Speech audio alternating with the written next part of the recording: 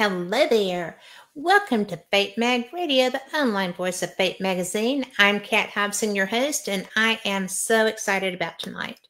It's been a great day because I got to go and have lunch with my dear friends, Denise and Ron Pridemore, and we got into the place that they love, that they say they can't ever get into. So if you're in Pensacola Beach, Flounders Chowder House is where you want to go. Now, this has been quite a week. We have had so much going on. I am in Gulf Shores, as you can probably tell, because it's not my office. And I have been enjoying closed water because there's a hurricane in the Gulf, and we have 6-foot waves, 5 to 6 foot waves, which we don't get without a storm. So all you can do is walk on the beach and get a microdermabrasion while you do it. The wind's so good. So we are, Fate Magazine is just really going gangbusters. I have some trading cards. I have some magazines. If you run into me somewhere, ask me. I've got them, and I will be glad to share with you. And we've got so much going on with the network. We are going to be Dark Realm TV, and we're going to be on your Roku. So that's getting ready to happen. Big deal. And I'm so excited about the people that we're going to be affiliated with. I love all of them. So big things happening here, including my guest tonight. My guest is Cheryl Costa, and y'all know her because she's been here before. She is just a brilliant data analyst. With her wife, Linda, they have put out UFOs, in Alabama, UFO of Texas. If it's your state, they have the book and you need to go get it. It's on Amazon. She is also she's written columns on UFOs. She's a playwright. She has been a newspaper journalist talking about that. She had a story back in the day about Johnny Appleseed being an abduction story that was published in Fate. She knew she submitted it, but she didn't know it got published. So as soon as I said something about it to Phyllis, Cheryl had 2 copies because Phyllis knows where everything is, and she remembered that story. It must have just stuck with her, which doesn't surprise me because I am enjoying this new book that Cheryl has out. It's The Second Oldest Profession. And the details are just amazing. And I was sitting there going, I'm not seeing anything ufology in here. That's quite a switch for her.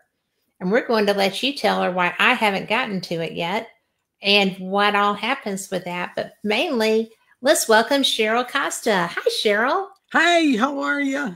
I'm good. How are you? Oh, busy as always. You are always busy. So we're going to talk about a little bit of everything. But before we get started, thank you for being here. You're such a dear friend. I am so enthused with your book. It's really big. Playwright, that's creative, not necessarily fiction, but kind of it is. Everything since I've known you has been data oriented.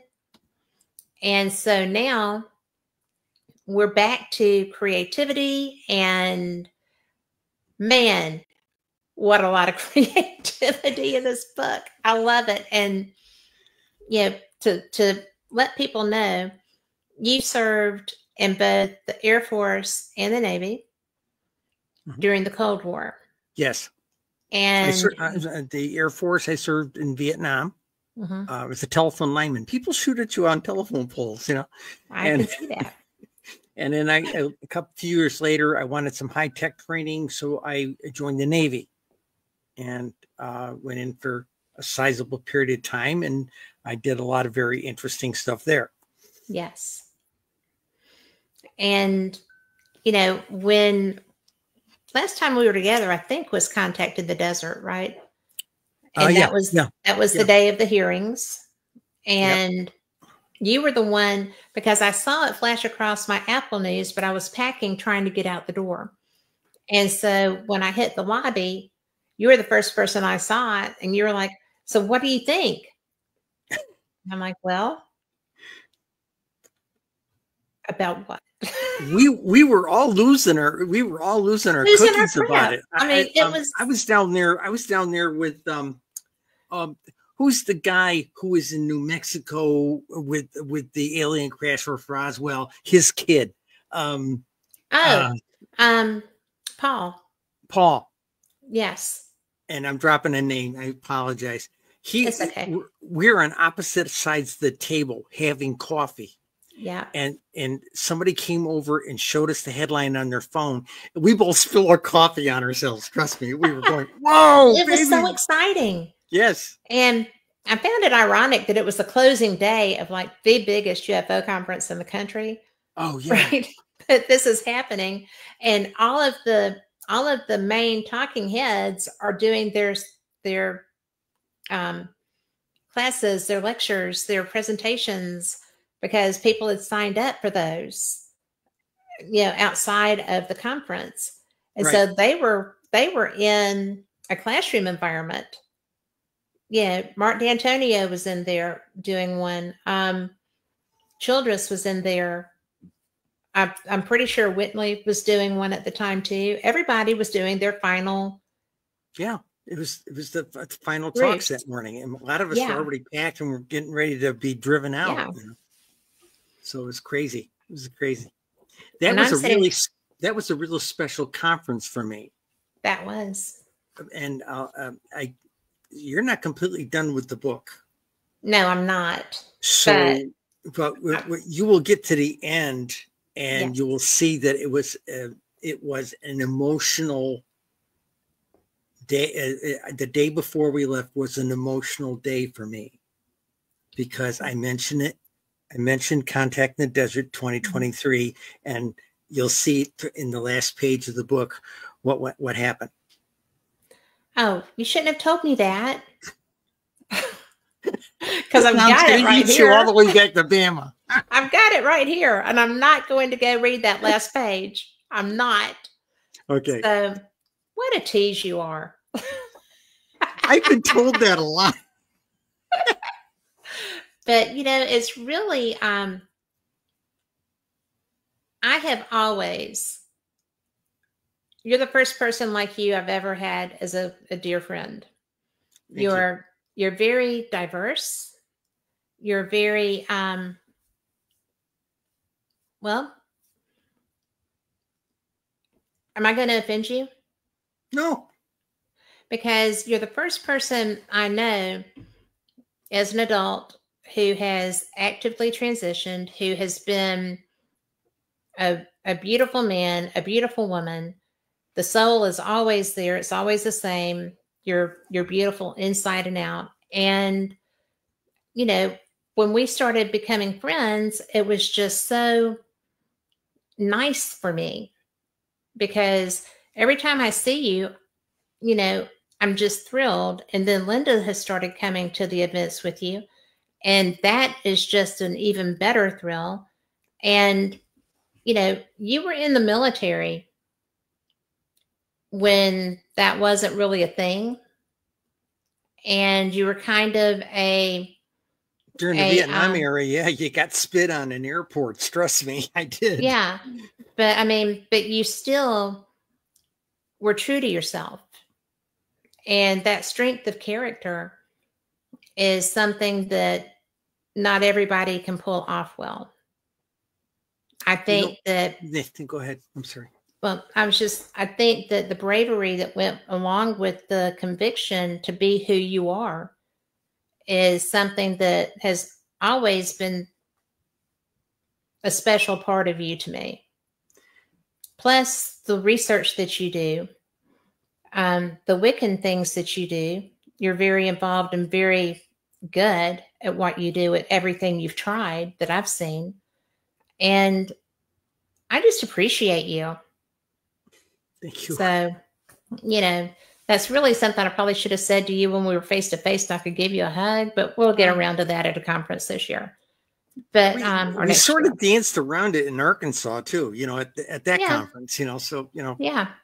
sometimes So, you try to have a tender conversational moment with someone, and three people will always come by and spill a Coke on you or something. You know, yes, there's this functionality called but fate that just messes it up, you know. I'm familiar with Fate. It's right up there. So that's fun. But I really do think that a lot of why I admire and am so open to the work that you do is because I know your character. And I know that if you're going to tell me something, I can take it to the bank.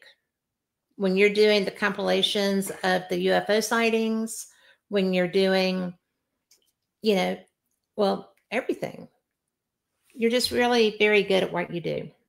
Thank So you. thanks for that, because it makes me enjoy the research. Thank you. Yeah. And I do have my UFO cases in Alabama. Very good. You know, I had So to tell somebody the other night, they wanted to know, how do we find the book? You go into Amazon book search, you put in my name, Cheryl Costa yes, with C's, okay, Cheryl and Costa with a C, double C. and you type in the name, just the name of your state Mm-hmm. in Amazon book search, and boom, your book, UFOs in Alabama, boom, is right there, or whatever the name of your state is, it will be right there. We've done 53 books about UFOs. Two of them were high-level analysis books, and then I got this crazy, wacky idea that Linda would stand up at conferences and say she'll never do it, you know. And I generated in 18 months, I generated 50 individual state books with detailed down to the zip code and village level. Okay. Yes. Now I had some people when they came out complain, but it doesn't have our little village in it. We had UFO sightings, and then nobody reported it. That's right. You know, I can't count it if it's not reported, you know. But the bottom line is there's 53 UFO books out there, and one of them just happens to be, I should show it off real quick. Why don't you? Yeah. Okay. I was always a subcontractor. This is a great book. Yeah. I was a subcontractor at the newspaper. I was not actually on paid staff. I just got paid per column that I did. And I wrote a weekly column for 7 years. Now, what does that mean? That means an 800-word term paper every Thursday. Yeah. Okay. But this is a book. When the newspaper went under in June of 2019, I had been there since June of 2013, 7 years.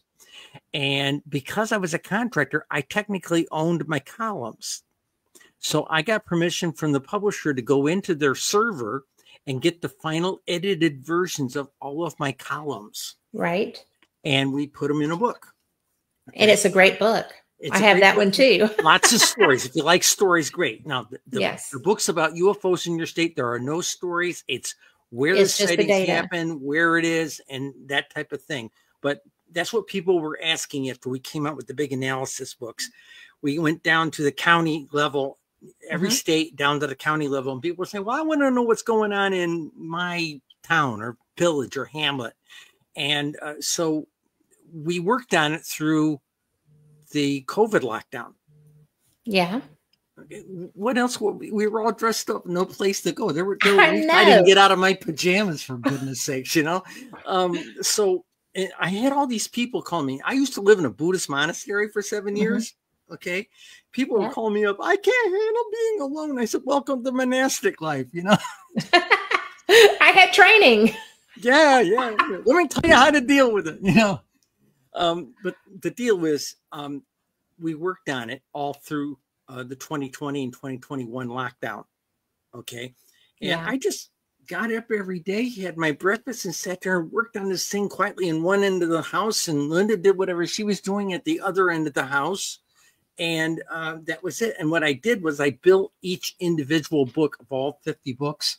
And when we moved at the end of 21 to the north coast of Ohio, essentially the Cleveland regional area, I came to Linda and I said, I have all 50 books done. She thought it would take years. Yeah. Okay. But it's an amazing thing. People think you sit down and start typing out a book. No, I had already built a lot of pieces of it doing the big books. Mhm. So I just cranked out the statistics for individual states and did the individual charts and graphs, that type of thing, and the maps and that type of thing. So these days you take things like PDFs and you just assemble a book like this, you know, with the electronic PDFs, put them in the right order and get the number of the pages. That was easy. So when we launched the 50 books, I'm a magical person. Okay. We launched the first one. It was UFOs in Ohio. And we launched it on Halloween, what Wiccans call Samhain, okay, of 2022. And then next week we did Michigan. Okay. And then we did a couple of singles again after we'd done 5 books and we really had the process down of doing the registration on Amazon and all that kind of stuff. And Linda does all that. She had it all solid. Then I said, here, I'm going to give you 5. And she did 5 registrations, and that day 5 went up. We did it this way right through for a couple of weeks, 5 a week, 5 a week. And then we got down to the last part of November. And I said, are you game for 10? And I gave her 2 last runs of 10. One week, and then the next week we gave her the last 10. And we managed to produce the entire 50 books for actual publication in the 6-week period between Halloween, Samhain, and Yule, which is 20. We wanted to get it done in one magical period, and that's what we did. Well, good choice. If you don't publishing 50 books in 6 weeks isn't magic, baby. You're not paying attention. Even if it is formulaic, it's still work. Yeah. I mean, it is still so much work. And the books are, there's 5 different census regions in the United States. Okay. Yeah. So we colored the book we established a color for each census region. So that's why when you go on Amazon, if you search all of those, you'll see that there's like 4 or 5 different colors. And it's because of that. Yeah. Well, I was surprised, but, you know, I didn't know. I was presenting at a paranormal conference, and it was in a small town in Alabama. The organizer scheduled it on the day of a UFO festival in Alabama. That's like a town over from where it was. I didn't even know we had a UFO festival. I'd never heard of Fife, right? Fife had a huge experience, the town did. So now I know, and now I'm aware to go and do. But, you know, it's really fun because I'm always on my deck. I have dogs, right? And I'm a yard sitter anyway. I like to go out and hang out with the dogs and do stuff. And I was outside the other day, and I looked up at Jupiter, and there's a light beside it. And I'm like, and it was red. So I got my binoculars, right? And I went outside and I'm looking at it, and I noted the time. And as soon as it was a decent hour, I messaged Mark D'Antonio, and I was like, it is 4:52 in the morning. There is something beside Jupiter. It looks like a star, but it's not. And when I got my binoculars, it's red. So I sent him the message, but I left out the word Jupiter because 5 o'clock in the morning. So he sent me a message back. He said, well, I think you left something out that's pretty important. Can you go back and read that and send it to me? And I was like, oh, Jupiter. I left out Jupiter, but there you go. So if you could just, what is that? And it was something planetary. I mean, it was supposed to be there. And I think I shock him. I shock a lot of people, because if I see something, I'm shocking anyway, right? But you report it. I report them. And I had an experience, and, the SCU guys, the Scientific Coalition on UAP Studies, I had talked to them about this because quite often when there are meteor showers, I see something go and stop in Orion in the belt. And it has happened a lot of times, like enough that you know, it's always there. I've seen goofy things in Orion as well. Yeah.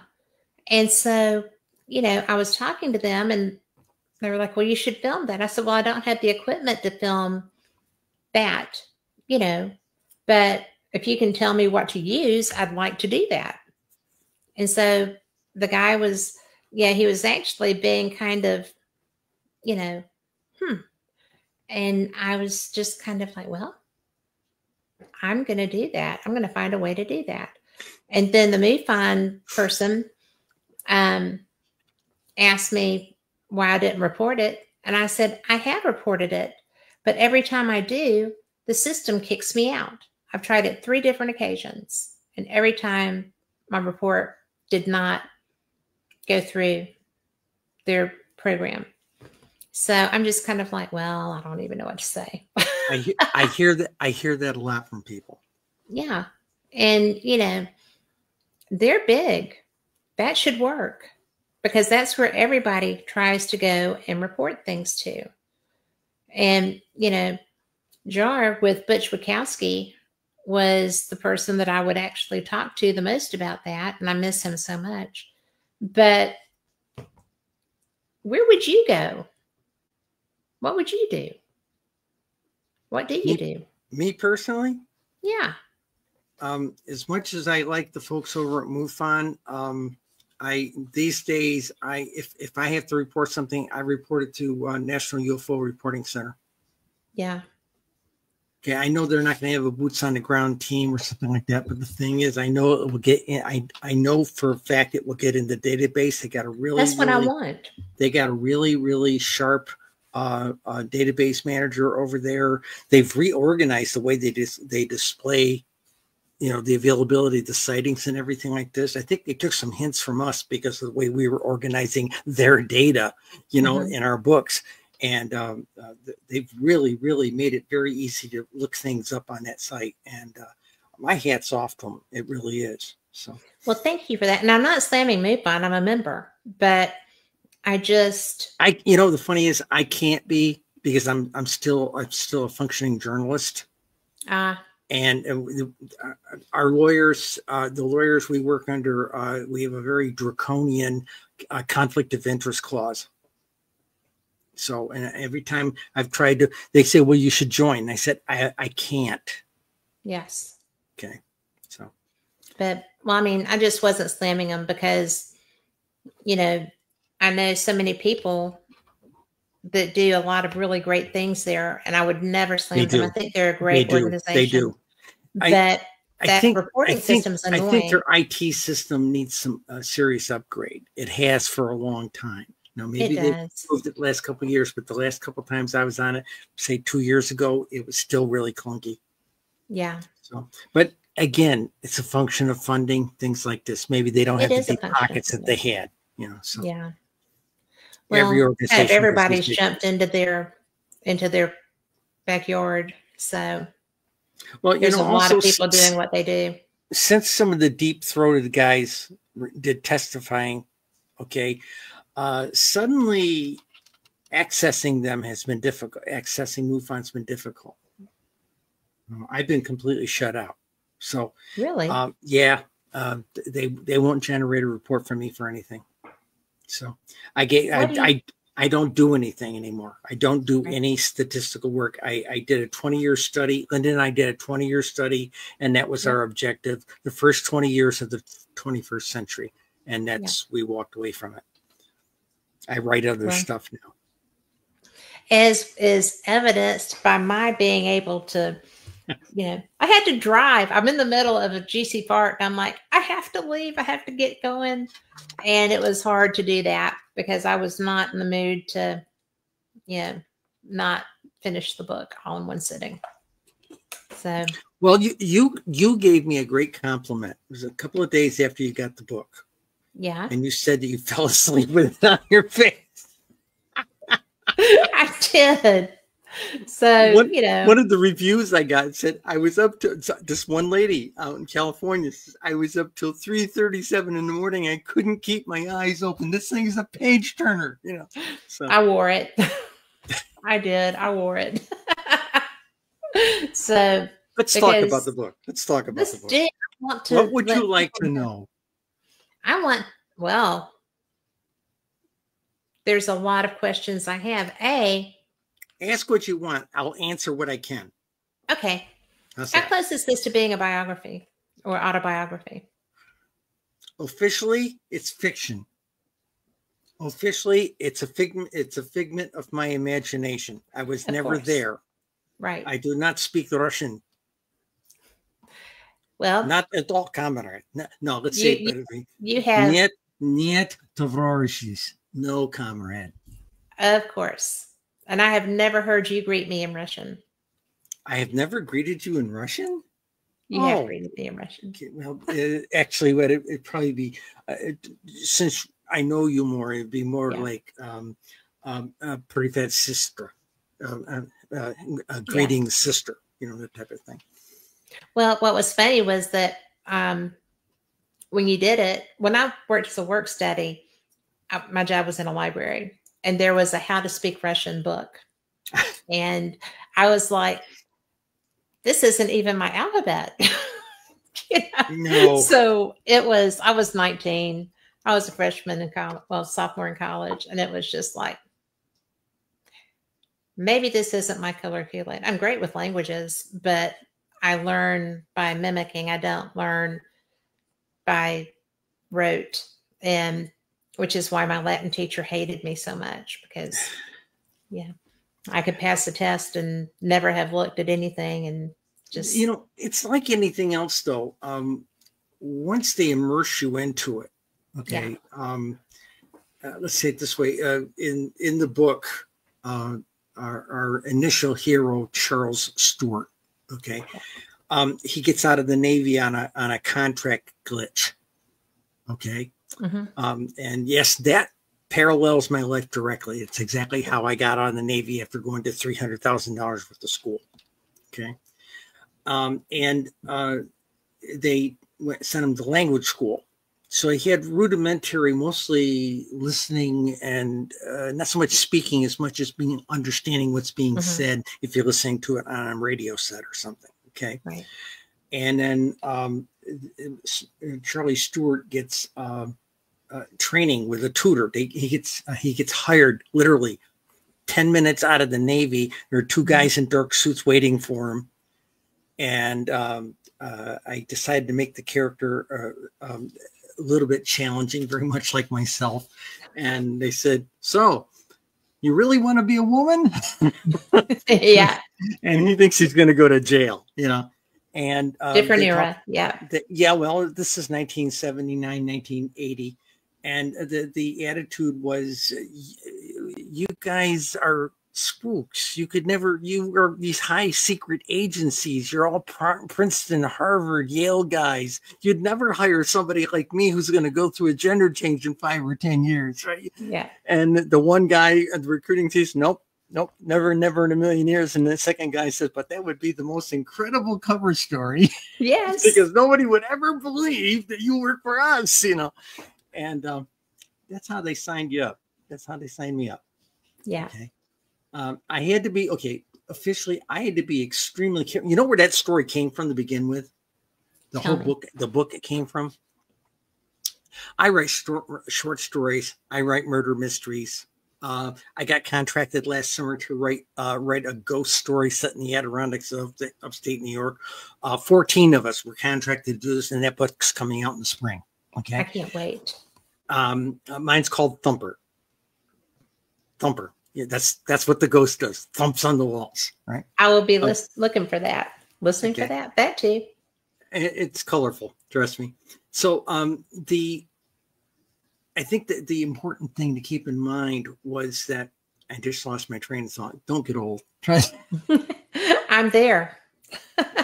Okay.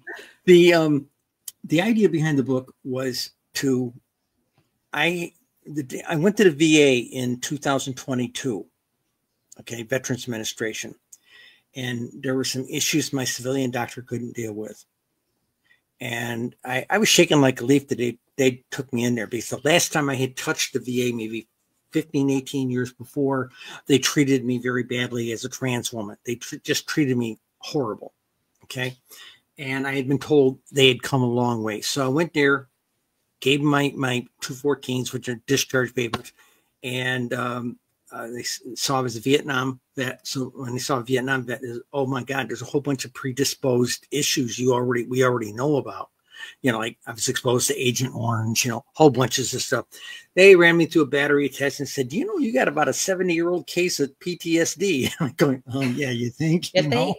Kid pops a balloon at Denny's in the birthday room there, and I'm under the table, you know. Yeah. So most people say, well, wait a minute, you know, in combat, you wouldn't see that. Yeah, but you didn't have the largest ammunition dump on the planet that was about 1.5 miles away from your barracks blow up over 12 hours. Okay. And the explosions, when they went off, were so intense, they would knock the wind out of you if they didn't knock you off your feet. Wow. Okay. And that is part of the damage, among some other things. So they got me in with a VA shrink. Okay. And one of the things that came out for us, for me particularly, we were dealing with the Vietnam stuff. Okay. But the deal was, she dug deeper and she says, look, she says, what's going on here? This one thing that was going on. And I told him, it says, look, you do certain kinds of work, you have to keep secrets. Okay. And I explained a little bit of that. And she looked at me and says, keeping secrets like you had to keep were their own form of PTSD. Okay.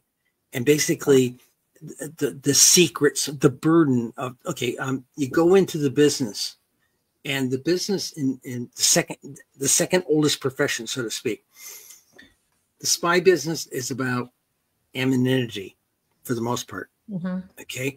No one will ever know, not your loved ones, not your friends or anything, will know what you did for your country. Right. Okay. So everything you know, you have to take to your grave. And that's the credo that we live by. And that comes to a point where it becomes a burden. Okay. Now we've seen the amount of the guys coming back from Iraq and Afghanistan, the suicide rates are through the roof. Yes, okay? they are. And the Vietnam vets, the suicide rates were through the roof. Okay. Believe me, I considered it many times. And I had the other burden of, I knew I was a transsexual. I volunteered for Vietnam. People thought I was crazy. They signed the papers for it. And in the back of my head, my attitude was, I'm going to go to Vietnam and make a man out of myself, or I'm going to die trying. Okay. And all I managed to do was, that was my attitude. I had read Dr. Rubin's book back at that time, back in the late 80s, late 60s, early 70s, wrote a book, Everything You Wanted to Know About Sex, We're Afraid to Ask. Right. And in those days, he painted gay people as ghastly. He's a since been educated. But he painted transsexuals as mutilated homosexual transvestites. I volunteered. I read that book on a Friday night. I volunteered for NAM on Monday morning. Okay. I can at least, if I get killed, I'll go out honorably, and nobody has to know what I am. And he just painted a horrible, monstrous picture of this. Okay. And I discovered over time it wasn't like that, and he was full of baloney up to his ears. So all I managed to do, I didn't make a man out of myself, but I certainly came back a decorated war hero, as they say. So you can't do it. I volunteered for every stupid thing you could think of, you know, thinking maybe this will be the thing that gets me killed, you know. No, doesn't work that way. Went into Navy and got out of the Air Force. And a couple of years later, I joined the Navy because I was promised this huge technical training program, 2 or 3 years worth of school, 6-year contract. I said, wow. Okay, a good high tech. And I was a poor kid from upstate New York, a little mill town in upstate New York. So I went in the Navy, went through all this training. And what did I do on a nuclear submarine? I can tell you this. My discharge papers say I was a senior electronic warfare specialist. Okay. that and what that really means was I was trained. I went to school for electronic intelligence and photographic intelligence. Okay, I was Okay. trained to take expert pictures through a periscope. Okay, and I Cool. was trained to analyze other people's electronic signatures. Okay, and that's what we Can did. I ask, Sure. if you were, because you're tall to be a submariner, but so Well, I'm is, only 5'8". We had guys that were 6'2" that were banging their head on the ceiling, well, but you know. Chase Klotsky's husband was a submariner. Yeah, he's He tall, isn't he? Yeah, he was was a, commander. Yeah. yes, he was the commander of Kings Bay. But when you said you were capturing signatures, identifying signatures. Um, was that,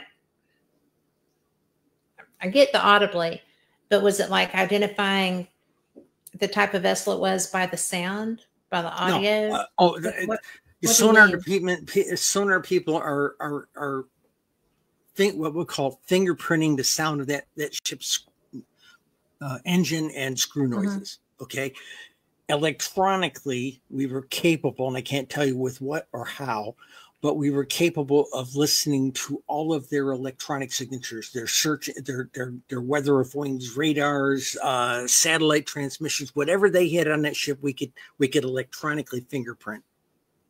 And it Okay. was so precise. And the thing is that people say, well, so you just did it to the Soviets. I said, no, we did it to everybody, because your friend today may be your enemy tomorrow, and your enemy You today need to may be know your what they friend have. tomorrow.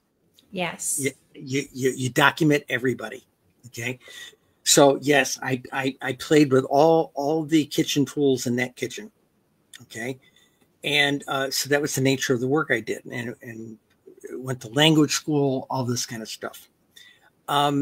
Went on a number, I can say this, I can't say where, but I went on a number of secret missions where we were gone for 75 or 80 or 90 days. Okay.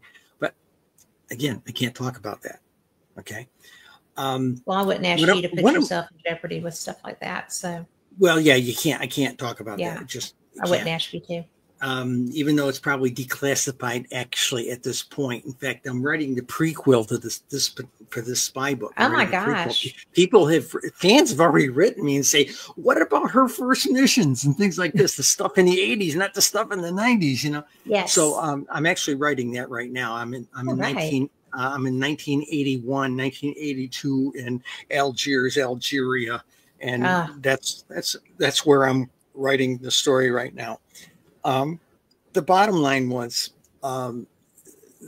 this kind of work is very specialized work. And when I was getting discharged, like Charlie Stewart was, it was almost a perfect narrative to my discharge from Navy. Okay, I yeah. had come back from, I had just made first class petty officer. Nobody would believe when I told in the command that my contract was not valid. There was something wrong, because they screwed me out of a $5,000 reenlistment bonus. And I tried for a year going through normal channels to get somebody to look at it properly. And I knew for a case, because one of the base lawyers says, I can't represent you, but you have a breach of contract. So finally, yeah, we did. And so my spouse of that era contacted Congressman Dodd's office there in Connecticut, and they called up the Navy. And I got a call on Christmas morning, 1978, from a senior master in chief in the Bureau of Naval Personnel. He says, Costa, you don't have a valid contract with the Navy. You were in the Air Force for 2 years, and for contract purposes, you couldn't have more than 4 years for pay purposes associated with the Navy to reenlist in this special program. And with your 2 years, 12 days Air Force time, you have 6 years, 12 days. We can't give you the money. So we have to either let you out or reenlist you on a new contract without that clause. I said, I already got a job offer on the outside. They said, well, fine. We'll notify your command to let you out. I just made first class petty officer. I was now one of the senior people in the electronics team. Okay. And we were getting ready to go to Mediterranean. And and the CO says, so-and-so's wife's in the hospital. We just gave him emergency leave. And so-and-so just went, parents or somebody killed in a car wreck, gotten down in Texas someplace, and he's gone. You're the most senior tech of that gang. You got to stay with it. Well, ride us over to Italy. We'll ship you back in a couple of days. So it was like 7 or 8 days going over. And so they flew me back from Sardinia. Strange flight. When we landed in New York City, there was this horrible storm going on and everything, and they couldn't offload our baggage from the plane because it was like 50-mile-an-hour winds out there on the tarmac. So we're all stuck in customs hold. Right. Because until we can get our baggage and they can look at it or something like that, and then look at our passports, that was it. And so we're sitting there. Finally, hour and a half later, they're letting us start to go through customs again, right? And look at this little Asian lady in front of me. I said, little short lady. I looked at her. I said, God, has anybody ever told you you're a dead ringer for Yoko Ono? And she grinned at me and she nodded over at her husband who was getting his passport stamp. It was John Lennon. Get out of town. Arm's length from me. I guess she had been told she looked like Yoko. Yeah. So the deal was, I got back and went up to Navy personnel on Monday morning. I came back over the weekend and pretty much played out the way I wrote it in the book. Okay. And the conversation obviously abbreviated and tightened everything. And then the guy says, there's these guys in suits that want to talk to you. And they got me in that room, closed the door and said, 1970. This is 1970. This is actually now at this point is now 1980, January, February, or early February 1980. He said, in 1975, we got this picture of you going into a private clinic in Hartford, Connecticut. I said, were you following me around? He says, no, lots of people go from the Navy, go there because they're having trouble with their marriages. They got drugs or alcohol problems or something like this. And we watch it and we ran your license plates. We wanted to find out what you do. And we found out you got this high clearance. You're on one of the submarines and everything like that. And then the second guy was saying, so do you really want to be a woman? I said, you got a court order to find out what my diagnosis was? Wow. And that led to a conversation where, well, how would you like to come work for us? You've just been through $300,000 worth of school. The Navy were idiots to let you out for a measly $5,000. I mean, that's chump change. Yeah. And he said, would you like to work for us? I said, I could never work for you guys. He said, you're all Princeton, Harvard, and Yale guys. You would never have somebody like me working in your ranks, somebody who might have a sex change in 5 or 10 years. Yeah. And the one guy older guy, really looked like a corporate executive, and he says, nope, we couldn't have anybody like you work for us. Oh, no, could we? And the other guy looks at me and says, but it'd be the most fantastic cover story because no one would ever believe you could work for us. Yeah. Okay. How could they pass that up? And I said, do you get good pay and benefits like I was getting it? And he says, oh, for that company? I said, I was going to those guys? Yeah. So I signed up. And they put me together with a tutor. His name isn't Dr. Sardaroff like it is in the book. But I think in the book I mentioned first time Charles meets him, he says, God, this guy looks like John Houseman, right? Yeah. And he did. He came into the room, he looked like John Houseman as we remember him from Paper Chase, that gruff thing, right. I'm going to make you all into lawyers, And this guy's attitude is, I'm going to make you into a spy, So this was a tutoring Okay, I have to stop you because Please. It's your mindset is not a lot different now than it was then. It's really not. Your daring may do, as it were, right? You're still the same person as that kid that was going in and learning all this stuff. And I just find it so fun. I mean, I'm pretty sure you found it fun that you were going to get all this money and all this pay and all this set up to be able to do what you're really good at, and Mhm. you're still on the government dime. Yeah. I mean, that was the fun part about it. But the other goofy part about it was he sent me down and he says, we're going to teach you to be a Sovietologist. I found that word interesting. And basically he says, it's not just about speaking the language. He says, yeah, he asked me to speak a couple words to him. And I did. And he says, you speak it like a clumsy foreigner and you got a slight northern accent, but he says, I'm going to teach you everything.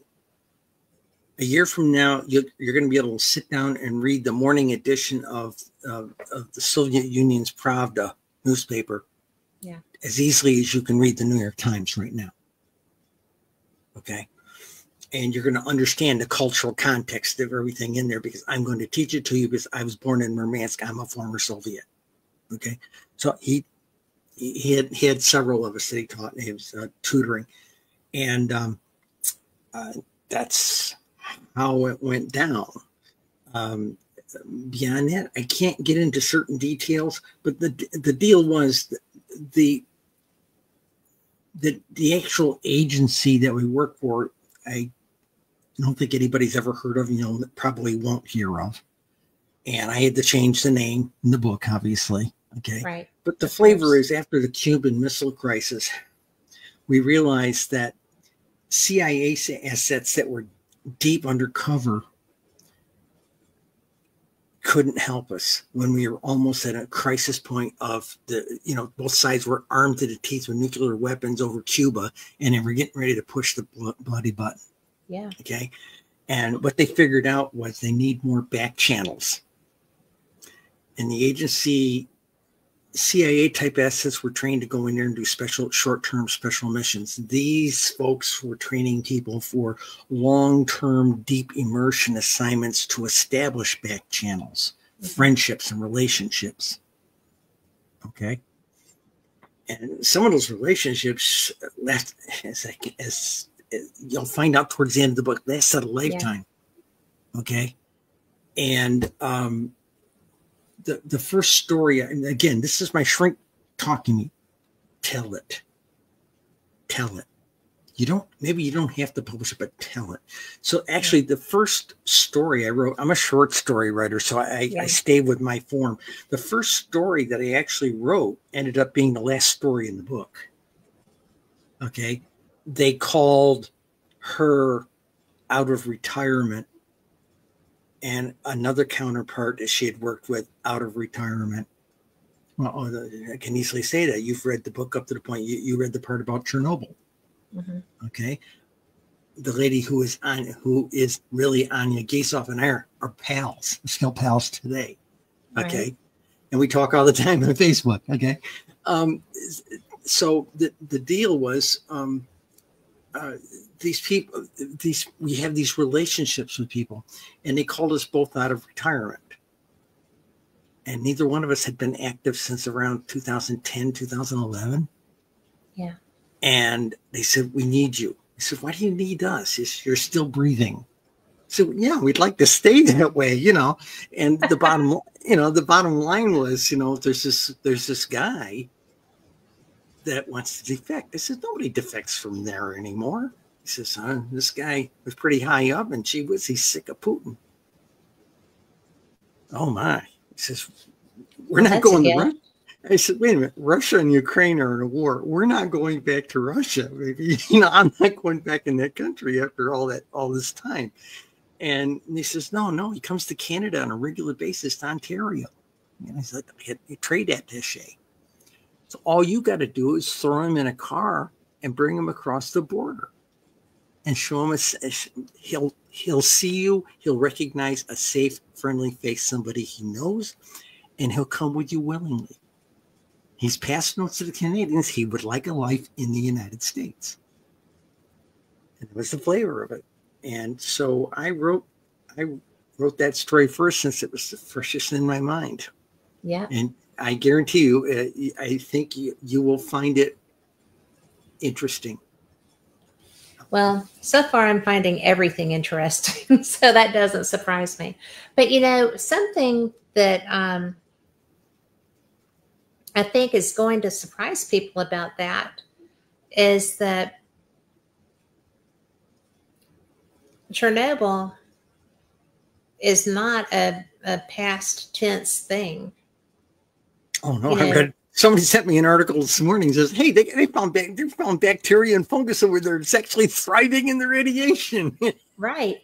So I mean, I love reading those things. I am a news peruser. I look for odd, weird, cool things because I think that's fun.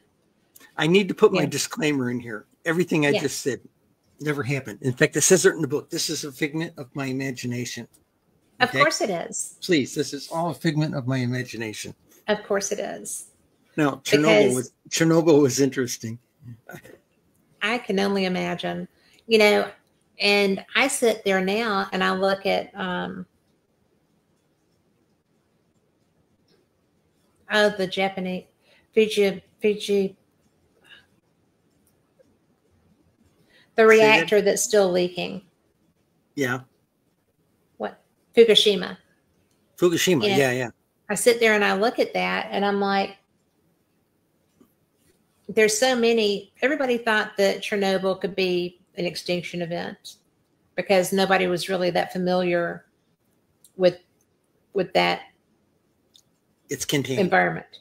It's contained. They put a sarcophagus over it, so to speak. Yeah.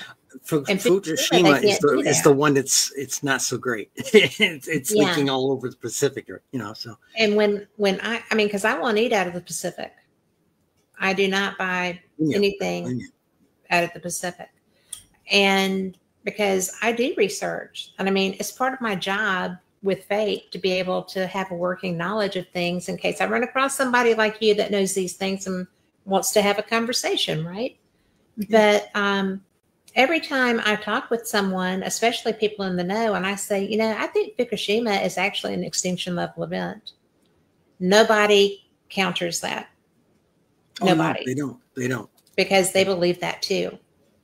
And you can't, I mean, when you get fish that have other fish attached to them, like born this way, it's just kind of like, okay, what are we mutating in the deep sea that's going to arise at some point? Yeah, we got dinosaurs, Godzilla, but it's a reason that's a Japanese movie, right? So, but it's all this stuff is real. All the problems that people who are in your position, the position you were in, people have to deal with these things. Somebody has to go in there and, save the world from ourselves. Please understand, on that mission, I was strictly a translator. Me and Anya were strictly translators. Well, I mean, that's fine. Translation. But I've taken a lifetime dose, if that means anything. Right. I still, I haven't, what's funny is, my hair on this light, I appear very gray for 72, but actually if you see me out of external light, I've actually got a lot of my hair color, amazingly enough. Yeah. I haven't processed my hair since 97, but the goofy thing is that, we don't know what's going to happen. Neither Anya and I, we were comparing, here, I don't have it here. Like the little medicine cups you get with the cough medicine. Yes. All right. Okay. I keep those. And those are what I put my pills every morning into. Right. One day, about 2 weeks ago, Anya put hers up. Okay. That's not her real name. Okay. But that's her mission name. So Anya put her pills up and she took a picture clicking right down in the cup. And I sat there and said, well, that's this, that's this, that's this, that's this, that's this. Wow, I got all those. I took a picture of mine and sent it back to her and said, yeah, guess where we were, yeah, together, same exposure. Yeah, similar stuff. Yeah. Having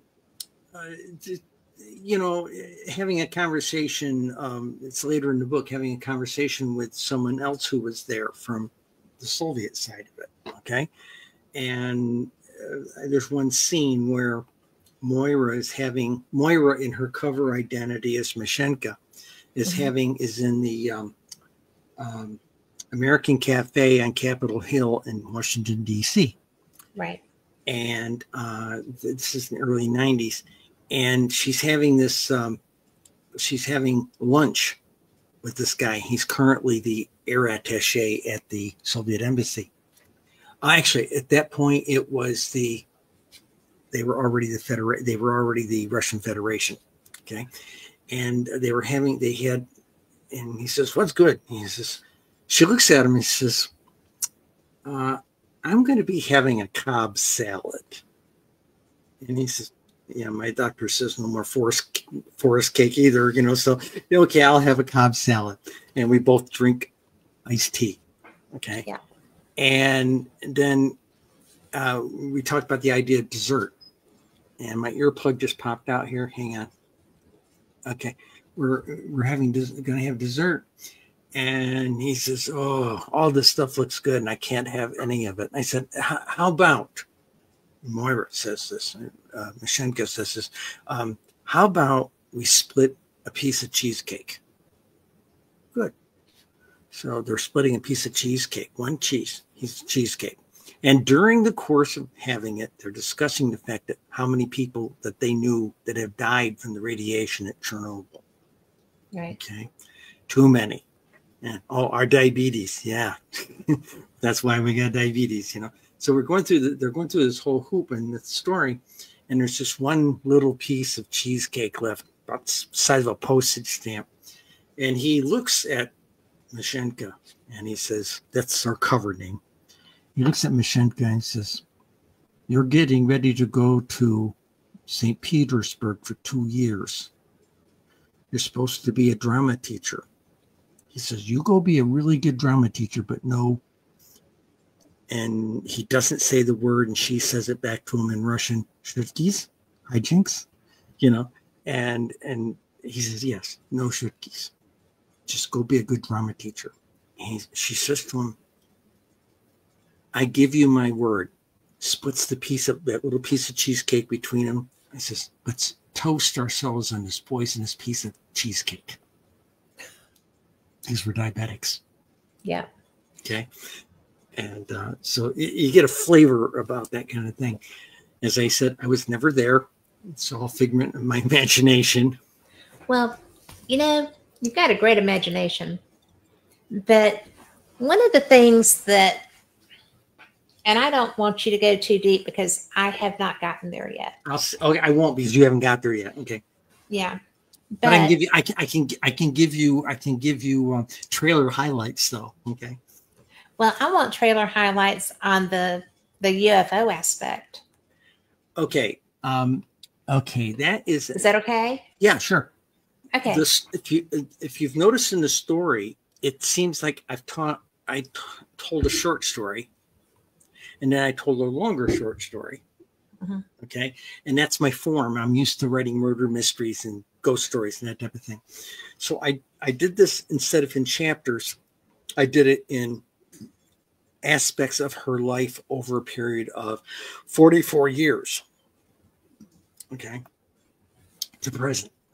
And so what happens every now and then, especially if you're in that business and you're cleared rather seriously, every now and then some old spy dies someplace, and the grandkids find a box in the attic and it's got a whole bunch of stuff that should not be there.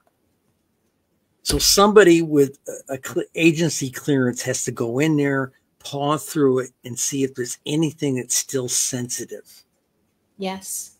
Okay. Familiar with that. As I said, I'm writing the prequel story. Saving my memory, I printed down some stuff from the CIA website that's now declassified that backs up everything that I'm writing in the book. Okay. The way I remember it, but it was very classified when I was dealing with it. Okay. But I actually had some of it all pinned up here on my board, when I was writing one aspect of the story because I wanted it right there where I could look at it. So the question was how that happened. Okay. So Library of Congress they found buried in someplace in the library counters found this package wrapped up, what they call security double wrapped. Mm-hmm. And it said it found after the death of this particular person. Okay.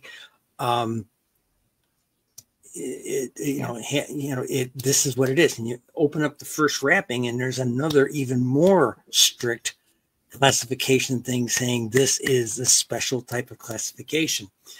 And they don't know what to do with it. So we take it into a security area. We get another agency involved with it. Okay. To help sanitize the material and everything and figure out what it is. And they start figuring out, oh my God, this woman worked on the H-bomb, for God's sakes, and maybe she was afraid they were going to erase her contributions to it because she was a woman. Okay. Mm-hmm. And when there's a whole bunch of World War II wire recordings in there, before we had cassettes, before we had magnetic tape, we had wire recordings. And it starts talking about the fact that these visitors from out of town, from not on our planet, were real. And they've been coming here for 40,000 years, and that's the flavor of it. And we'll say Moira at that point thinks that's baloney. There's no such thing. That's cookie crackpot stuff. Okay. Right. And slowly she starts saying, holy God, this stuff is real. Okay. But of course, she never actually saw that. No, never, ever. What troubled me when I wrote that, I had to own up to the fact that, the story I talk about the first time I saw a UFO. Okay, yeah, I did see one when I was about 12 years old with my parents. I was fascinated by it, but as I got a little bit older, into my teens, things like this, it's cookie crackpot stuff. Right. Okay. Because I really I wasn't invested in it. Okay. Until you get to sanitize something that almost nobody will ever see. And so that gives you an idea of what happens. And and since you're not done with that chapter yet, that movement, I'm not going to tell you where it goes and who sits on it. Yeah. But I'm pretty sure I know who sits on it. Pardon me? I said, I'm pretty sure I know who sits on it. Oh, you mean these guys? Yeah. Well, okay. I mean, you and I have been around the UFO community enough that we know who fights so hard to make sure that to try to make sure that things don't see the light of day. Yeah. I mean, the first edition of Fate magazine, the cover was Kenneth Arnold's UFOs. Yeah. And the flying discs look like saucers. Whoa, flying saucers. So, there have been so many people. The initial foray into UFOs didn't get sanitized quite as fast. And the information got out. There's, there was an island, Murray Island, I think is the name of it, where they were coming down on ships. They were in distress and coming down, and they have a festival there. But, all these people, because ufology is, I'm a paranormal investigator. I love doing that. But ufology is a field that I like to study. Okay, that's why. Agreed. I love investigations, but I really get off on the whole. They're here. Tom Conwell, our friend that we were talking about, he is the person who first showed me his databases. We've been talking since he started making them. Yep. And, when he first had I have one of the first maps of his map. And well, he used the white book to build some of that. yeah, Or white book, I mean, yeah. It's just so amazing to me. It's cool stuff. The goofy thing about all of that, okay, why did I produce like the white and the pink book and the 50 individual state books? Okay, well, blame it on the profession. Yeah.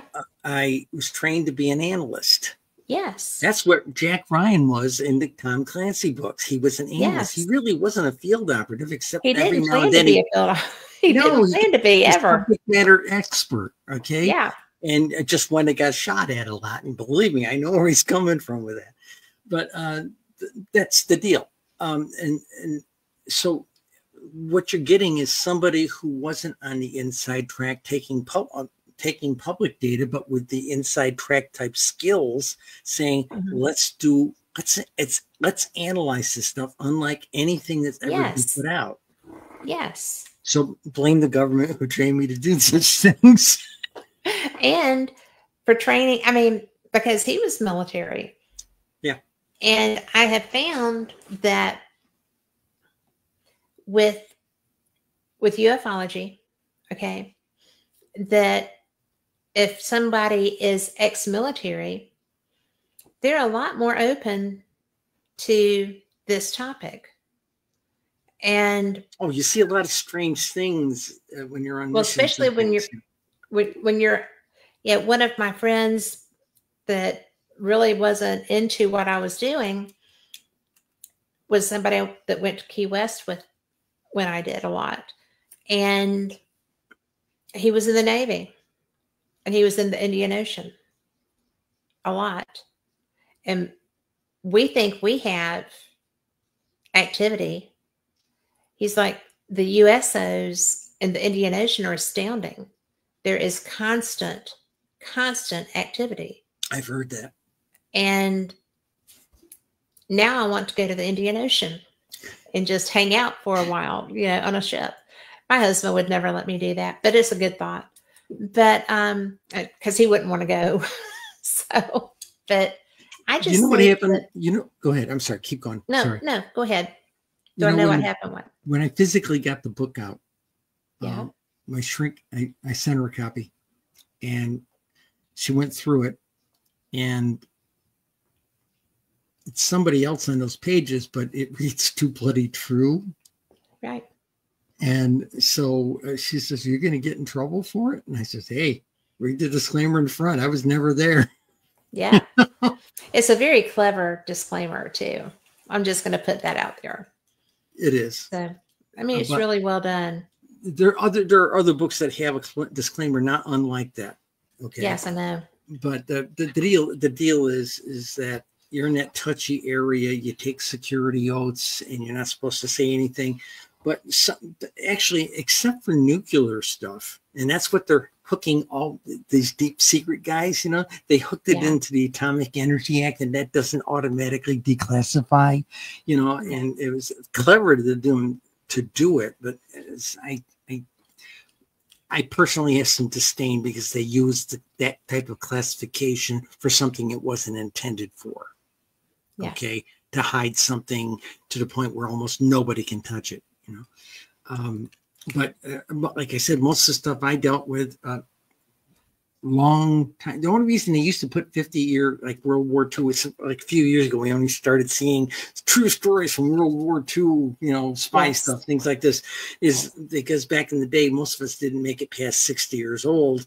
And the idea, if they classify something for 50 years, there's a very good chance we'll all be dead before somebody wants to take revenge on us or our families, that kind of thing, Granted, my training, I've been through all kinds of school, and that gets talked about later. And I'll probably spill one little joke for you real quick. I've been through all kinds of school. I know 20 ways to kill you, as they say. And the hardest school I ever went to was they put me through 8 weeks of charm school. And I had to learn to dance backward in heels. Because I learned to waltz when I was a kid with my mom after school. Yeah. She didn't want to make a fool of I didn't want me to make a fool of myself with a girl dating in high school class or in college. And the deal with that was suddenly I had to go on an assignment where I had to be a bit more upper crust about my training. They put me through extensive charm school. And oh, by the way, one day I had a meltdown as I don't know how to dance backwards in heels. Ginger Rogers did everything Fred Astaire did, but did it backwards in heels, Yeah. And so it gets interesting. And when you get to that part of the book, you realize where the real stress of the PTSD comes in. I'm supposed to be anonymous. I'm not here. I'm invisible. Hey, this is something you'll appreciate. Women, we're invisible. The older you get, the more invisible you are. That's true. Okay. As somebody who's been a girl for 36 years, I learned that very quickly. Okay. Really? And that was something that was an odd awakening for me a long time ago. And there's even a comment back in the last chapter of the books.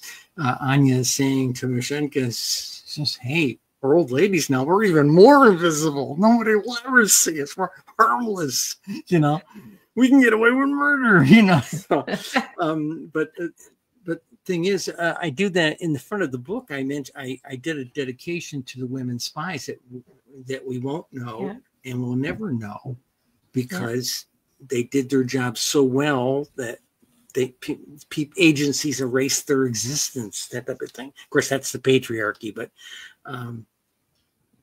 that rots. But that's the deal. Go ahead. It's kind of like, during the World Wars, when all of the men were shipped out and the women were running the munitions factories and they were running the farms and they were running the businesses. And then, they were, Rosie the Riveter. The women saved our country while the men were saving everyone else. And yet when the men came back, the women were kicked back out. Yeah. And, it's go the home same to your homes and children. Yeah. Yeah. My aunt told me about that, To me, there's a lot of heroes in armed conflict. Yeah. It's not just the soldiers that are, on the battlefields. It's also the people, the spooks that do what you were doing. It's the people who, are willing to put their professional life aside as positions that go and take care of people. There's so much involved that doesn't. Did spooks offend you? Say it again. Did it offend you when I said spooks, like spies? No. Okay, I just didn't want to. But, it's just so, there's so many people involved in making the world a safer place, ostensibly a safer place. Sometimes it doesn't always work out. No, I get that. Another term we use among ourselves sometimes used to be the invisible people. Remember, we were supposed to be, no one's supposed to know what we do, Mm-hmm. So the flavor is that the words are coming hard here. Bear with me for a moment. It's okay. Invisible in the sense that you're not supposed to be visible. You have this high degree of anonymity. Okay, I was never there, as they say. Okay, right. But then you find yourself in a situation, and you'll find this out with Mashenka. By the way, for the audience, the character's name is Mashenka Irina Petrova. Okay, and she finds herself in a situation where they have put her in a mission where the intent was for her to make a splash on both sides of the Neva River. That's the river in St. Petersburg. Okay. And she suddenly has this high press visibility. Okay. And she is constantly saying to herself, this is one of those PTSD hooks, I'm supposed to be anonymous. I'm supposed to be anonymous. I'm not supposed to be here. I'm not supposed to be this person and everybody knowing. She goes on, does the lady who did an interview with her in Washington, D.C. in context of her cover identity. She left that interview, sat in the back of the taxi and thought to herself, there, beautiful spy craft. I just planted a cover story and the world's going to know about it. Okay. Right. It's how it works. Okay. And you don't, sometimes you wonder how some stories get into the news because they sound so absurd. That's how they get in the news. Mm-hmm. Okay. And that part is kind of goofy. And like I said, my shrink read through this thing and she said, "Are you sure you're not going to get in trouble?" I said, "No, I ran it through by people." You'll notice the top of the stories, like the header, will always say a particular date range, early 90s, late 80s. Mm-hmm. Dates, time, and places for the most part. Yeah. And, you know, I'm sorry. I love Spycraft. I love reading about it. I love learning about it. I admire people who use it to narrate their stories. There's a guy named Micah Dank who wrote a series of books. I've heard and the it's name. about, okay, well, he's also a radio host. He's brilliant. I love him to pieces. I've interviewed him a couple of times too, but he did books, like 7 books, centered around young people that were on a quest, and the character development and the necessary skill sets changing as they're going through there. But it was really an amazing thing because he's not done this. He doesn't have your background, and yet he's writing about going into foreign countries on a quest to find something and implementing the skill craft.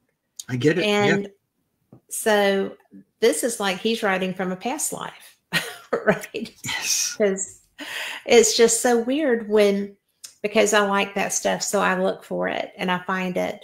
And, you know, when you told me about this book, I was just like, yes, please. Because I know enough about your background to think that this was going to be insight to you. And I like you. So that was going to be a fun side of it. But I know that you said that you checked all this out. And I know that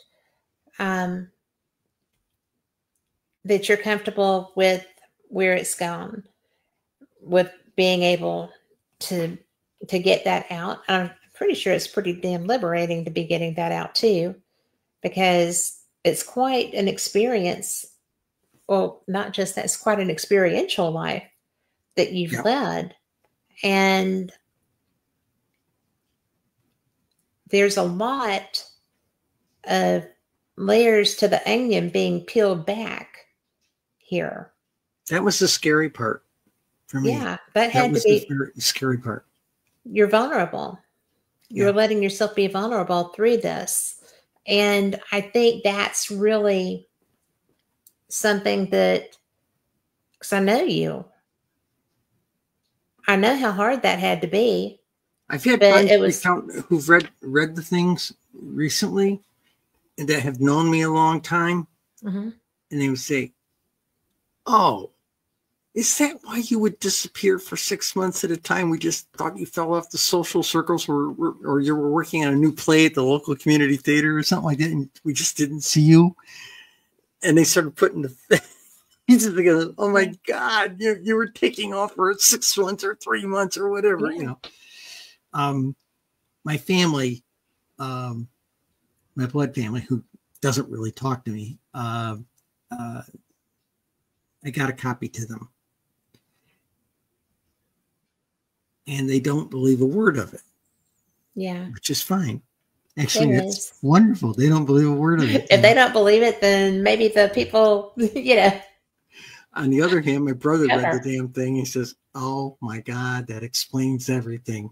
My brother, New York State changed its gun laws a number of years ago, and he had an AK-47, which is the rifle they had, the Viet Cong had. It was a Russian rifle. And he had bought one. He was very proud of it. He showed it off to me, and I'm sorry, I'm an ex-Vietnam vet. Going, yeah, I've seen these, Yeah. And he was really showing it off to me. And he went outside to get something, and he came back and he found it on the dining room table, completely field stripped and laid all out there for him. and so when this book came out, Mom, I told you. So there's cute little aspects like that. In the last movement of the thing, there's a thing where I had to go speak at a metaphysical conference out in the Midwest. Okay. Yeah. And I literally started. They looked across the parking lot at each other. They had not seen each other for 38 years. Protocol-wise, they shouldn't ever be in the same state, county, definitely not the same city, and here they are in the same bed and breakfast. Wow. Okay. And it was me and Anya. We hadn't seen each other in 36, 38 years, something like that. And so it was, you'll see some drama there with that. So we wrote that as it played out. It was, I was keeping it in my diary. That's fun. So it's goofy. And, there were people when I first came out with UFO book or started writing a UFO column. Yeah. They were saying, where the hell did this chick come from? She fall out of the sky? I heard several people use a term like that. Because who knows this much about it? We haven't heard of them. Okay. Right. And so that was probably the toughest line for me to walk. I could see that. Yeah. Because I couldn't explain my perspective, not so much my definite knowledge on any specific case, but my perspective and my view, and then my analysis skills. Mm-hmm. Okay. Had I known a long time ago, had I known George Knapp when the Soviet Union fell and he went over to Russia, had I known he was going over there, I would have volunteered to go over and translate for him, for God's sakes. Right. But I didn't know. So. Well, I've got to think that you're going to have a hard time topping this because the whole experience, if people did not know this about you or didn't recognize the strength of character that this created in you, then I imagine there's going to be a lot of people the next time we're at a place together that are going, oh, Cheryl. Yeah. Well, about this.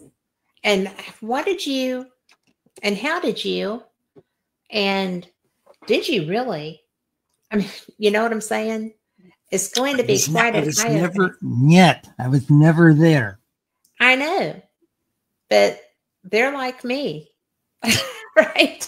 They read between the lines.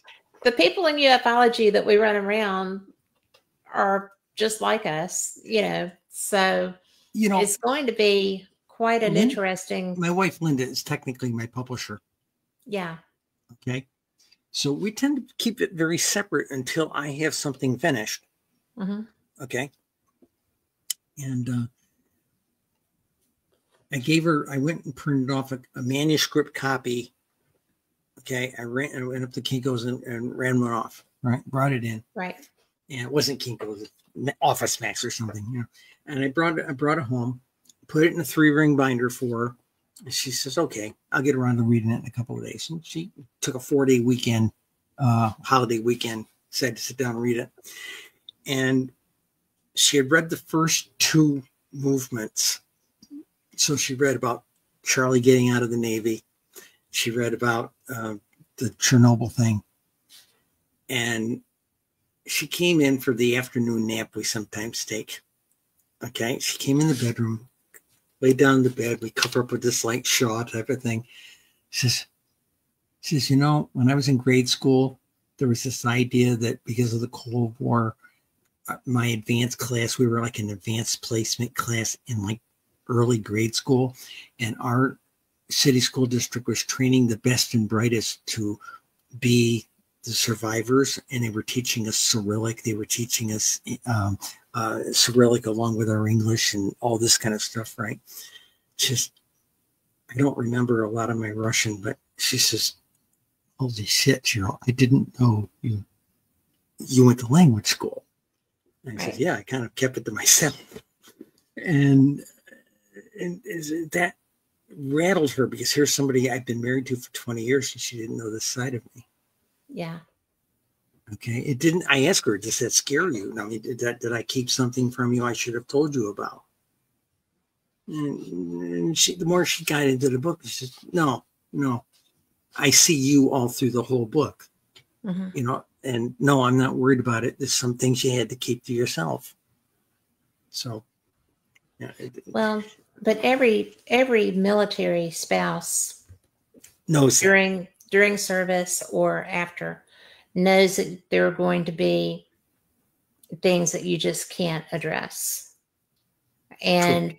I mean, that's why, especially I think for families where the spouse that served comes back with such extreme PTSD that they're waking up screaming, that they're, you know, doing all of the stuff that goes with that, then,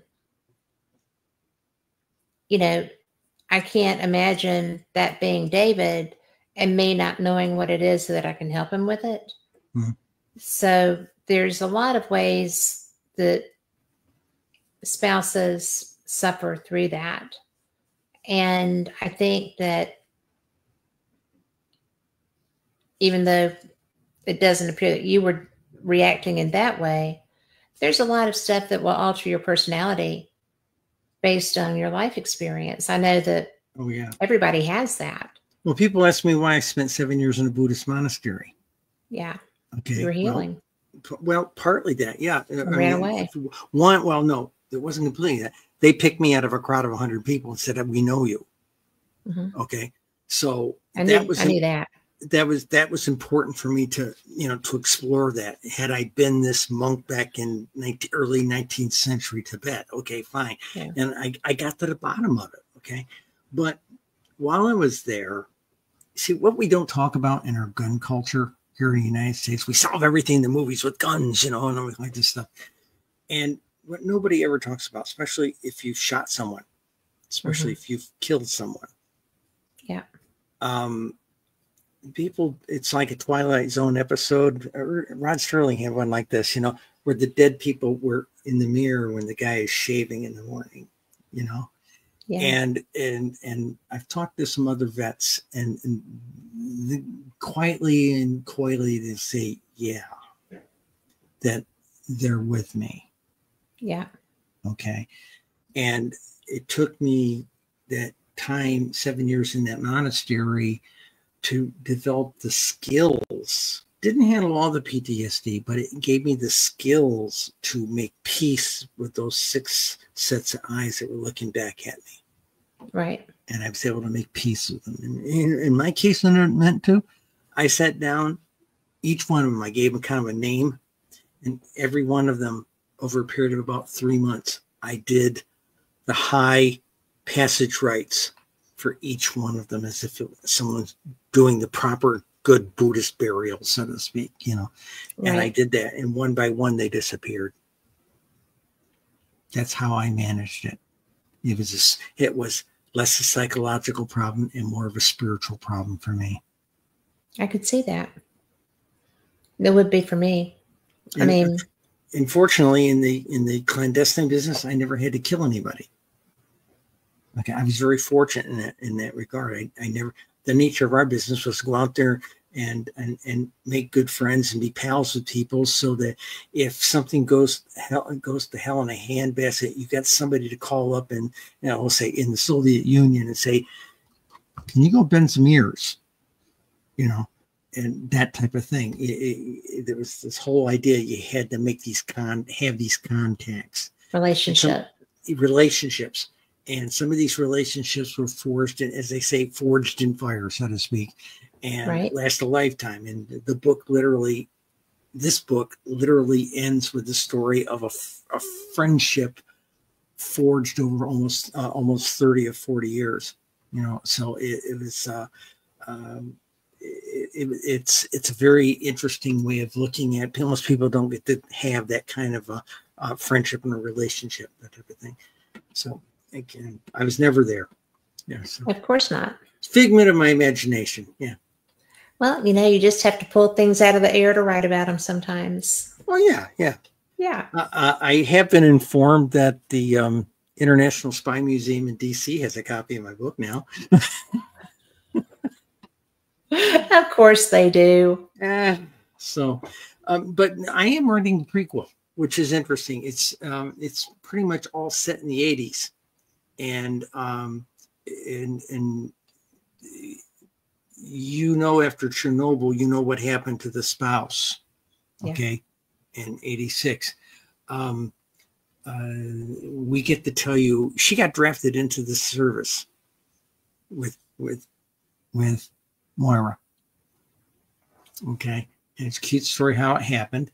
And she ended up working, she was loaned out by the agency to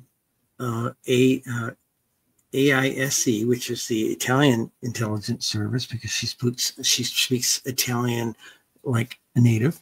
Mm-hmm. And she on her mother and grandmother's knee, and she worked for them. And when I was on assignment in Algeria in 81, 82, almost 2 years, the agency, we couldn't fly home and be our regular selves, but Svetlana got to go and fall in love with this nice Sardinian chick. Okay. They had to do it in their cover identities, but they got to see each other about every 4 to 6 months, So that's kind of the flavor of that story that I'm telling right now, of how they did that. And then I'm sanitizing a couple of other ones that I can tell, but they're all going to be set in the 80s, since most of the stuff here was, except for the Chernobyl and her getting recruited, everything was set in the 90s, right. Early 2000s. Well, the recruitment was really interesting. You did a good job with that. But I still can't believe you did that. I really think that you did such a good job, but you always do. But I was really, when I started reading it, I was just kind of like, I know this person. I know this person. Yeah. I know that thought process. This is interesting. And for somebody that wasn't there, you had a very good perception of what it would have been like. So, now you sound like my writing professor from college. She went through it and was going to critique it, and she says, "Oh, I always knew there was something deeper going on inside." So, well, I am not critiquing. I'm just saying that you can see the stuff. How hard was it when you started coming back and you had to write the scenes that were very uncomfortable? Because there are some. Mm-hmm. And when it's so obvious that it's not pure fiction. Mm. In the writing, it's very, I don't really know. It's not emotion. It's not, any kind of woo or anything like that. It's just. I think in some cases, some people have said, I gave them enough information so when an issue came up, they were in bed with me and felt the same fear that I was going through. Great description. Yeah. Okay. They experienced that kind of, oh my God, she shouldn't be in that situation. I'll give you an example. You're reading the thing there with the World War II wire recordings. Okay. There's going to be a point there where those two investigators are on the run, okay, for their lives. And you're going to find out, and again, this is from these stories from the 80s. It's not in there, but they go to a safe house, and the safe house happens to be it's in Silver Spring, Maryland, up over top of an Ethiopian restaurant. And Moira goes in. She's not in cover identity. She's just doing her normal day-to-day job in the intel business, and with this lady from this other agency. And she drags this lady into the Ethiopian restaurant and walks in, looks at the lady running the place, says, and Devonish, and starts running off in Ethiopian Amharic. And lady upstairs in my apartment is from Ethiopia. And I saw her come down with her 4-year-old son about 3 months ago. And I could tell by looking at her, she was Ethiopian. Okay. They have a very distinctive look in their eyes. And I greet her in Devonish, and she looked back at me, and we exchanged a couple of pleasantries, and I kneeled down on the floor to talk to her 4-year-old down, and I had heard someone tell me his name was Jor-El, with being a little comic book Superman fan, that kind of resonated with me, but so her husband was still out of the country for a time, and then just a few months ago he moved back. The grandparents were coming over and watching the kid when she was out working. So I got in the elevator a couple of days ago, and there she was standing there, and there was her little son Jor-El and her husband Wubishat, and the grandmother was sitting there, and I looked back at the grandmother, in Devonish, and it's very strange. She cornered me in the parking lot recently. She says, "How did you learn Amharic? Where did you go to learn Amharic?" Okay. And I said, "I really can't tell you." Okay. But that's one of those 80s, early 90s missions, Right. And that was easy. I was doing courier duty. Okay. And flying, and I don't get into it, but flying courier packages from Bahrain down to Addis Ababa about once a week and back. Okay. During their Ethiopian Civil War. So I picked up, hide that though. I picked up a huge amount of it, but not enough to really be conversational. Not much more in how to find the restroom, how to find the restaurant, how to find the police department, where's the airport, how do I get a cab, that kind of functional stuff. You go on a cruise, it's good to know that the toilets are called baños, if you're going on a Caribbean cruise or Mexican cruise, whatever, so it's that kind of stuff. But a lot of it stayed with me because over the year, back in the 90s, I can't say it there. Back in, I always say back in the 90s, it was very good. No, well, this is actually this is in 89-ish time frame. Right. I knew some people at the Ethiopian embassy in DC. Okay, and in the course of knowing them, I picked up a lot more Amharic. One of the guys brought his mother over to go to NIH to have some medical stuff done on a leg, and I got to be fond friends with his mother. Okay. And the goofy thing about that was where I got my first dose of matriarchy, a matriarchal culture. Okay. What's this mean? I'm talking to her, and he says, okay, I talked about her son. Okay. And he says, so how many children do you have? And Mimi looks at me and she says, oh, I have 13 children. I said, wow. Well, where's your husband?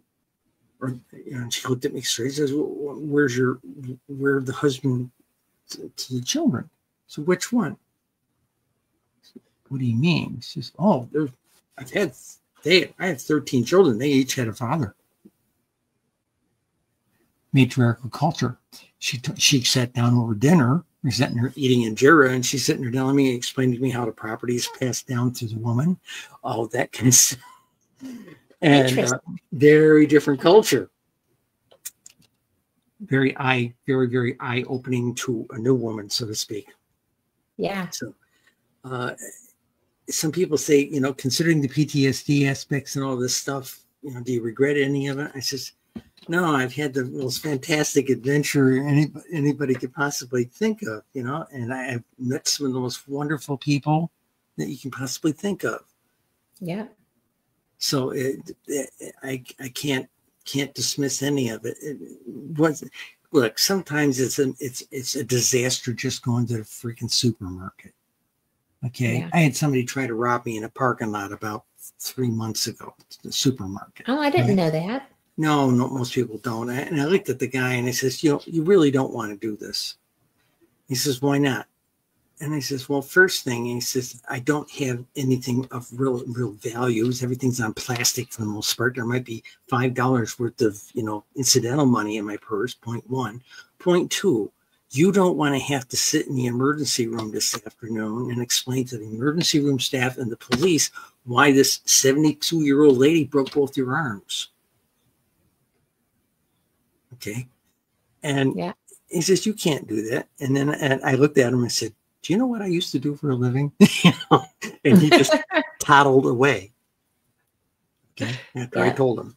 So, again, you know, a lot of people think you learn all this stuff. You're going to, no, you don't. It's a last resort to use it, to use the violence. I don't believe in using violence. It should always be. Yeah. I get that.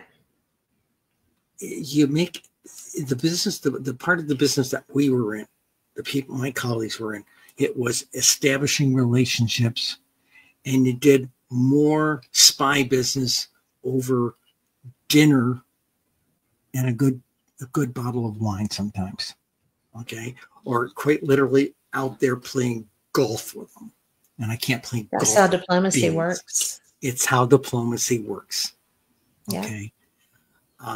So that's the other thing. I've gotten compliments. My writing professor made a comment about the book. She says, holy God, she says,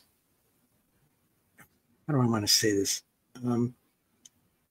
She makes a comment. She says, all the spy movies I've ever seen, it's always like James Bond there with that big cannon of a gun. He's in a tuxedo and a couple women and eye candy type of thing. And it's all fist fights and car chases and gadgets and martial arts and all that sort of thing. Reality, right? Yeah. It's not. This is what women's spy business is. It's schmoozing. It's running a bar. Okay, the story in Algiers. What is Svetlana doing? Svetlana has been told, you're the gangster's niece.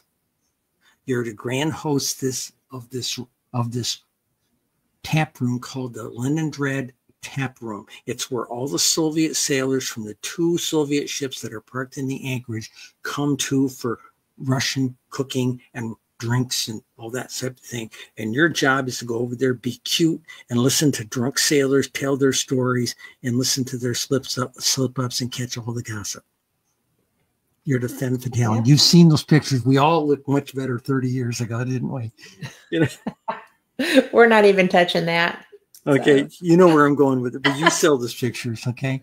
And that was the femme fatale. Oh, drop dead gorgeous. Yeah. That was the femme fatale who just listened to these poor sailors away from Mother Russia and, you know, here, have another vodka, you know. And that was the deal. And just listen. Yeah. Just listen. And the last page, one of the last pages in the book, there's a quote from Mata Hari and there's a quote from me underneath it, and they're damn near the same quote. Okay. The best role I ever had in my life was playing my authentic self. Yes. How's that? Did you just drop an F-bomb on me? Did I? Maybe not. Did I? So, did I slip? It's okay. It did. It's okay. I'm sorry. It's okay. But I am a sailor. I mean, I know you're a sailor, but I am just no, I'm just razzing you about that. I hope As I far as didn't. I know, I'm that's not a so that's sorry. not I a try to be negative. much more cultured about it. So, Well, you did say it very smoothly, mhm. so it's all good. Well, Right there. if it's said it with etiquette and style, you know. It was. You were very stylish. There's a But program. There's a program on Netflix called The Diplomat. yeah. Okay, and Linda didn't see it last season, so now the second season came out. I sat down over lunchtime, and we watched The Diplomat together. And she is sitting here listening to this thing and says, "Oh my God, they talk like you." Heavens forbid, right? Yeah. For your friends listening, this is the name of the book. Now, if you go on Amazon, you go up there and look for Second Oldest Profession. It'll be about 6 books. A couple of them are about spycraft. The other one's one of them is about being a mom or something like that, you know. But this is the second oldest profession. It's got Soviets. This was done by a nice lady who did it for only $100. She did the cover for me, and she designed. Because it's a beautiful cover, and that's not showing how red it is. That is a brilliantly read book. Oh God, you can flag in aircraft with this thing. Yeah, you can. And her she designs movie posters. You've seen her movie posters in the theater. She designs movie posters for a living. Okay. Wow. And she saw a rough that I did with like these symbols on it, and it was not well done. And she said an hour later she sent me back this cover. Nice. And I went back with notes and said, okay, I need certain letters a little bit more intense, da da da da. And I said, I'm thinking she's going to charge $1,000 for it or something like that. She gave it to me for $150. Oh wow! And she got a free book, obviously, and she's credited in no it. doubt. Her name's Renee. It's beautiful. It's fun, and she wants a crack at the second one, the sequel, or not sequel, the prequel. So we'll see. We'll see what happens, but I'm having fun writing the prequel. I had a big complaint today as I was writing it. Okay, Svetlana was the character, Svetlana Kharchenko. Okay, former Soviet Air Force officer. Okay, lieutenant. Okay, actually, Shesky lieutenant, senior lieutenant, and she is she was going to the other facility for Russians in Algiers, and the currency there now is different. I'm not sure what. I think it's something like euros or something, but what it was then was dinara. Okay, and so she's the taxi driver is trying to charge her like double for a 2-mile ride to this tea house, Russian tea room. And she says, do you know Mustafa over at the Russian Renegade tree room, tap room? And he says, oh yeah, we're good friends. We've done business for years. Gives me lots of customers. And she simply looks at him and says, I'm the gangster's niece. Oh, suddenly the fare is like in half, yeah. It's all about who you know. Yeah. So everything's about who you know. And so I've spilled a lot. If I'm not in cuffs tomorrow, I'll feel okay. I haven't given you anything that they could hold against me. Yeah. I know. Well, when I was reading, when I was reading, I'm just like, oh, it's been so nice knowing her. Say it again. Because somebody's going to come and yank her chain. So, in the UFO business, people say to me, so aren't you afraid of the men in black? I says, no, they're nice. They bring coffee and donuts when they want to lean on you. Yeah. Really? Okay. Yeah. I do know. I've been leaned on, and I know you've been leaned on, So yeah, it rots. And people don't believe you when you say you get leaned on by these people, but they do. And after I gave a 17-page technical report to that congressman down who had the guy, the deep mouth, deep throat guys Yeah. on that congressional hearing, and suddenly everything went black. Yeah. I had sent him his staff a 17-page report at the request of somebody from his staff. Suddenly, it was like it never happened. Yeah. So the fix is in, as they say. Well, the fix is in that it's going to be the narrative is going to be what they want to share, and it's so frustrating. And I tell David that I'm getting back on the circuit this year. I am not going to be missing conferences. And of course, I was recovering from a fall, then another fall. So yeah, well, hopefully. I haven't been to any conferences for 18 months now. Yeah, I know. And goofy, huh? Okay. Yeah. And two things were fed back to me. One, some people were warned off on having me come and talk about statistics. And two, there was this other aspect of that. There were a couple of shows, a couple of the bigger shows did not, because of all the negativeness towards trans individuals, they didn't want to put me at risk by having me come to their state. That's ludicrous. Yeah, well, the Arkansas event, remember the last time we spoke there? Okay. Mm-hmm. I was there. I know you were. Okay. And at the beginning of our presentation, I showed a slide of all the people I had been, what I looked like from being in the Navy right up through who I am now. And I said, this guy in the Navy did all this analysis work, and this is where the skills are coming from to write these books and show you these numbers we're going to put up here on slides. Okay. Mm-hmm. And the YouTube version of that, they have since edited out that portion. Really?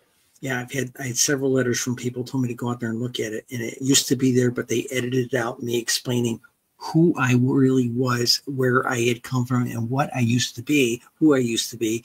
And that's where my skills come from to do all this kind of stuff. Right. They took it out. So that's when I started believing. Weird.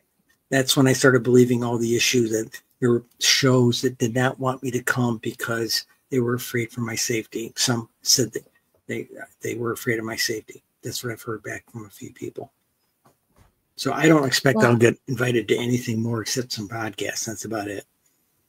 Well, actually, touch more people on the podcast. Yeah.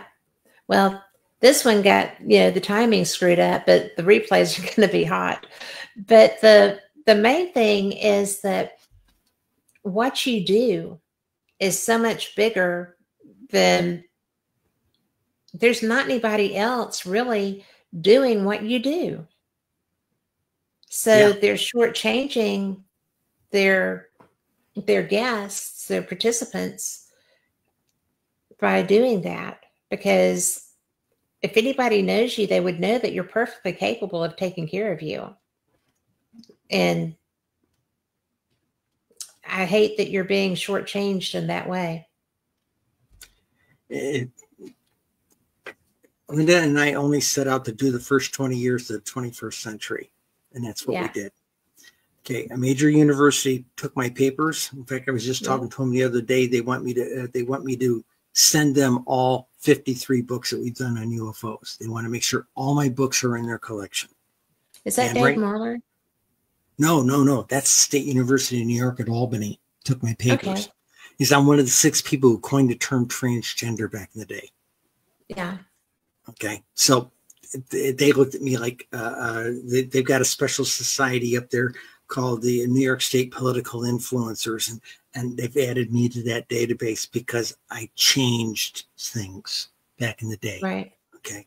Now let's go the other way. So I've managed to come up with a way. I've canvassed some people who were very generous, and they're giving me the funds to trickle every one of the books that I have out there right now that are related to UFOs, one full set to Dave Marler for his archives. And he's asked for that. And we found a way to, I can't ship them all at once. It would cost a fortune to ship them. But if we trickle 2 or 3 at a time to them, that would be fine. We can do that. Same thing with the University of New York, State University of New York at Albany. We're going to make sure they have the entire collection as well. They're going to get our database. We've dumped it down to a special hard drive and virtually taken it off all the data off my personal computer because it's just taking up too much space. And we're going to pass that along. There might be 2 more UFO books coming out of this household. Linda's writing one. I can't talk about it. I'm looking at one, a very high level look back over the years and where I see things going at this particular date and time. Right. And literally date the book and say, this is where my perspective is coming from. And it's looking back over the years. So if I publish it, but I've been tinkering on it. I've been writing, and when I get bored, I'll kick on the microphone and narrate some stuff into the text. And it seriously, I have found that that's my favorite way to write. So, well, you know, I've got a thing called I got a thing called ProWriter software called ProWriter, and it looks at it and tells me where I got to fix things. Okay. Oh, and it doesn't, it's like 97%. It's pretty damn good. And I got a 40-year license, so to speak, and it's really brilliant stuff. And that's what I use to clean up my stuff. And that's why I've written 4 novels. The first one I've ever published is the spy book. Right. Okay. But I've gone back and I've cleaned up 2 of the other novels. I'm going to release them this year. And I've got a collection of all my mysteries that I'm going to release, a compilation of all my mysteries. Cool. That's going to come out by spring, probably. You know, takes a lot of people think, well, you just put it in the Word document and send it to Amazon. No, it doesn't work that way. There's a lot of work that goes into it. So yeah. Well, we are running low. We're running low, but you know, I so much appreciate you coming on with me because A, I love talking to you. B, I like turning on my listeners to what you do. And, you know, the UFO books are where we started. And the UFO experiences also. And, you know, I always tell people that story about fate, about the Johnny Appleseed story and you not knowing it was published. But I'm so glad that we came together with this friendship so that you were on with me. And I went and said something to Phyllis about how you thought that was such a great idea. And this, and she was like, well, I did publish that. So, and she knew exactly what edition it was. And she went and got 2 copies of that to send to you. Because do you know what I did? Do you know what I did this past spring? The Cuyahoga library system here, Cuyahoga County is the library system for the Cleveland metropolitan area. They have like 40 branches, and I gave talks about that paper at libraries. I was paid to come there. It was a great paper. Give a talk. Yeah. I mean, it was great. And we'll talk about that the next time you come on too, because we're going to run out of time and I don't want to. Okay. But tell people how to find you or do that whole spiel. Okay, the real quick one. Go on Amazon book search, look for Cheryl Costa. Book, guys. Cheryl Costa, and do Second Oldest Profession. Now, if you just go Second Oldest Profession, you get hit with about 8 books. But if you go Cheryl Costa, Second Oldest, you'll get this. Yes. And it can have it to you in 2 to 3 days, unless you're in Booney Land, and then maybe about 8 days. But you'll get it. I guarantee it's a good read. It is a great read. You're falling asleep in bed reading it or having a ball. So enjoy. Yes, I wore that book. So as a pair of glasses, apparently. But thank you so much for joining me. Always, anytime you need. Namaste. Namaste. And for all of our listeners, thank you so much. Y'all are the reason that we do this. And I sure do appreciate every single one of you. So we will see you next week here on Fate Mag Radio, the online voice of Fate Magazine. Same cat time, same cat channel. Good night. Yeah.